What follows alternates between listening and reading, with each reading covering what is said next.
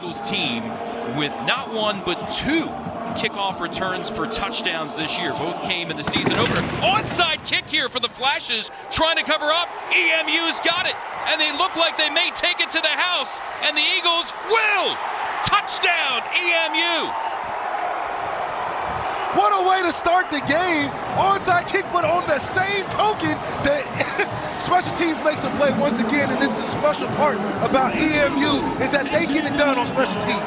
Kendrick Dowling alertly pops out of the pile. It's in his hands, and see you go into the house. Hit your head on the goalpost, full speed, and wow, you thought this was a surprise for Kent State.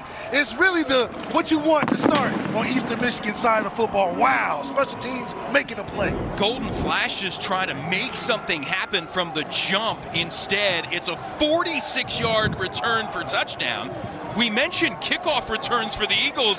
That's a little untraditional there, but it counts as 6. Untraditional, but everybody's getting a chance to play a factor. And, man, that's a way to start the game. You talk about momentum early, and I think Kent State is on the wrong side of this momentum.